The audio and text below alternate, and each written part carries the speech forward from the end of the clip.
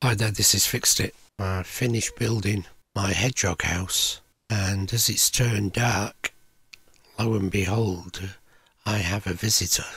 Now, if you remember from the video when I was building the hedgehog house, we managed to scare away a small mouse.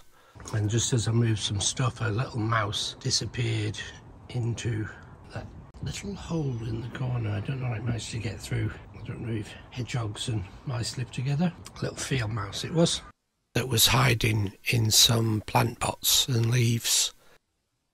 And I believe that this is the mouse returned from underneath the greenhouse. As you can see, it's having a hunt around, making sure everything's safe. The iZika night camera that I bought is really picking up its eyes well.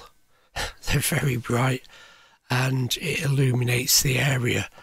I've had to zoom in because the infrared LEDs are so bright that they light up the area in front of the camera quite a lot, so I obviously need to get that mounted and lifted up high so it covers more area and doesn't put all the light in one spot.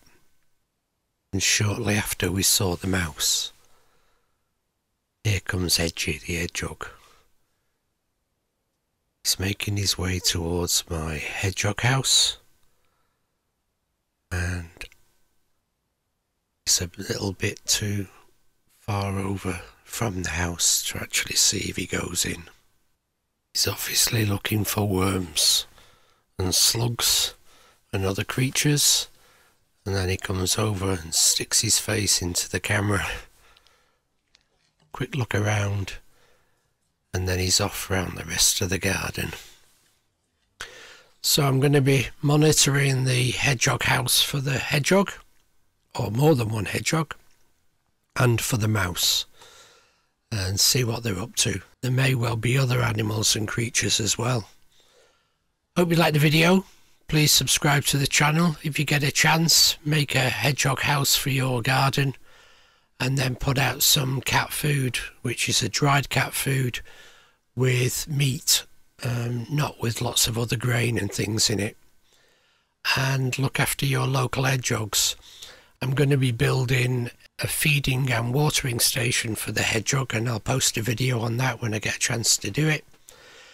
And I'll be posting regular updates of what's actually going on in the garden, leading to the period where the hedgehog should be in hibernation, or if it isn't, how it's coming to feed and keep itself warm. I'm hoping at some stage that it will take up residence in the hedgehog house, but I think it's got somewhere local that it's staying in at the moment.